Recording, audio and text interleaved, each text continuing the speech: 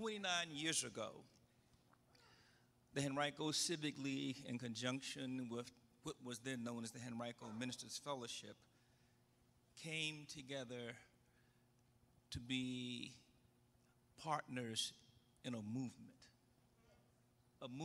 that would say to those persons in seats of power and authority in this county and in this state that we were displeased with something.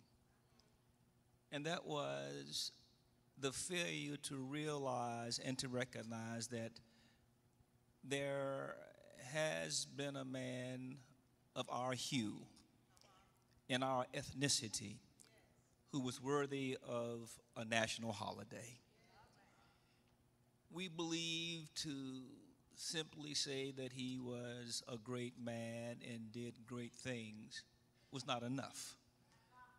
But that if we can give workers a day off to celebrate, in my understanding, traitors to the union, and erect monuments to their glory, then certainly there should be something done more than just a courtesy mentioning of one who came to unite, to build, and to empower. So we realized that in order to make our voices heard and to make our desires understood, we were willing to pay a price. We were willing to make a sacrifice by keeping our children out of school. We were willing to take time off from work.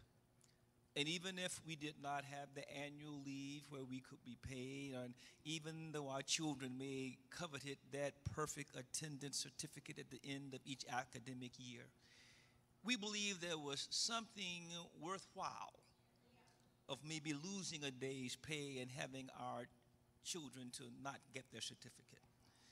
And we would come together throughout the length and breadth of this county to put in place educational experiences and spiritually stimulating situations whereby we would sing and we would pray and we would praise and we would thank God. Because yes, God has brought us a mighty long way.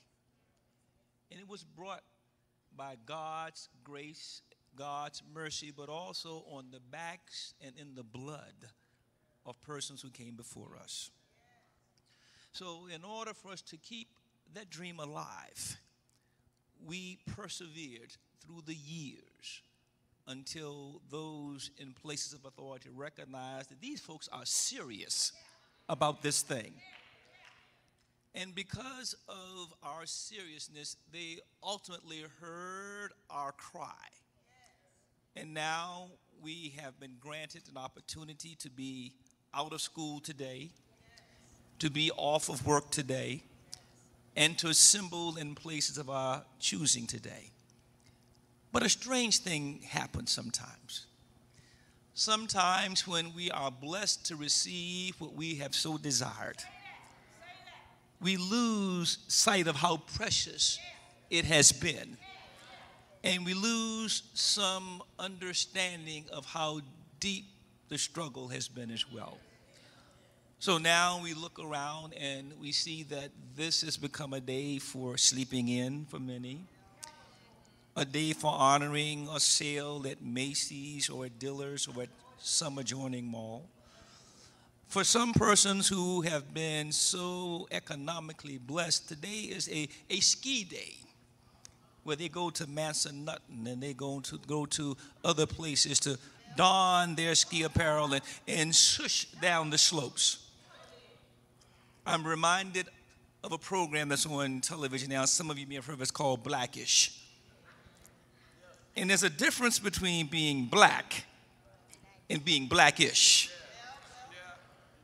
And because of the struggles of those who've come before us, many folks now see themselves as blackish and not really knowing what it means to be black. For we know that black is not a color, but a state of being. a state of mind, an understanding of reality, where blackish means that maybe by virtue of the pigment in my skin, I'm a little bit different from the one to my right or to my left, but at the end of the day, we're all the same. And in that program, there's a father who is blessed to be an advertising exec and a wife who's a medical physician and children who are truly interesting. And what caused one of the children, the son, to recognize what it means to be black and to be discriminated against is oftentimes the focus of some of the episodes. But on one past episode, they were going skiing at this time of year. And most persons will go down the ski slopes on skis, but he's of this new generation. They ski board, snowboard. And he could not understand anything about the struggle, not about not being able to have first-class accommodations in hotels, not about being able to drink from certain fountains or use certain restroom facilities.